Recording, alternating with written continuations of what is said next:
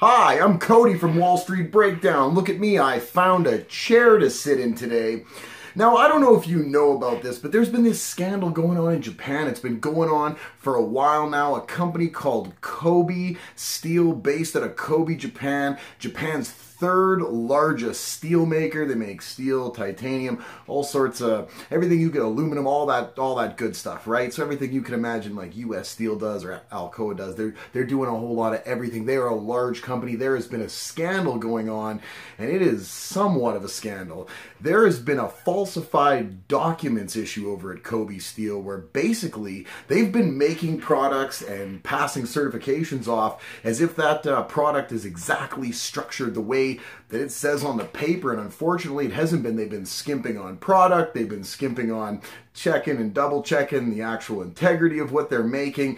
And this touches a lot of bases because, I mean, you've got automakers, Toyota, Nissan, Honda, Subaru. I mean, the list goes on of people using Kobe Steel products in their products. We've got Toyota, Nissan, and Subaru all right now double checking to make sure none of the stuff that they've purchased from Kobe Steel has any of these deficiencies, as we should call them. The steel industry's been doing all right because of this, because when a scandal like this obviously breaks out, it's good for the rest of the industry, because you're not going to go do business with Kobe Steel now, are you? That's ridiculous.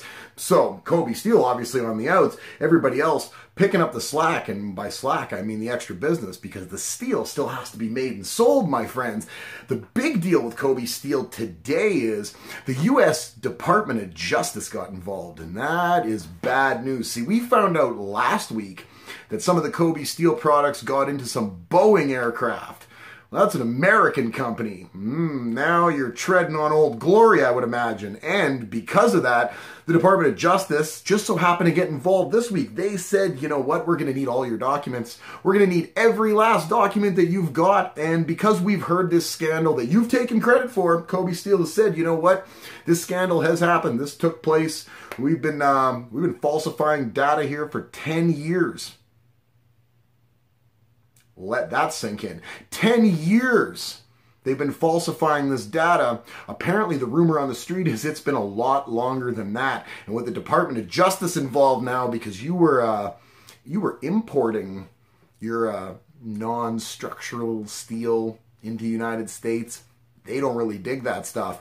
They hold grudges. They're not the right guys to get on the wrong side of, and the U.S. is going to be looking into this pretty diligently themselves. It doesn't really make a difference what anybody in Japan says about it, and I can only imagine that Kobe Steel is on the precipice of finding themselves heavily burdened by the blowback of this. The stuff they've got now with just a lot of people, a lot of their customers and stuff pulling out of deals, you know, choosing to go other routes. You're not going to obviously see the re-up of business and all that they normally would see. That ain't nothing compared to the fines and the just absolute. They're going to be completely shuttered from the steel industry. I mean, this is not something that's going to go over well. 10 years, and then potentially some. You've been falsifying documents, Kobe Steel. You've been putting that stuff in cars. You've been putting that in aircraft. There's no coming back from this, is there, people? Is there coming back from this? We don't care that this company does revenue of, what, $20 billion. We don't care that this company's been around since the early 1900s. Nobody cares about that, right? This is completely off the charts as far as what we're saying is acceptable. We expect better than this.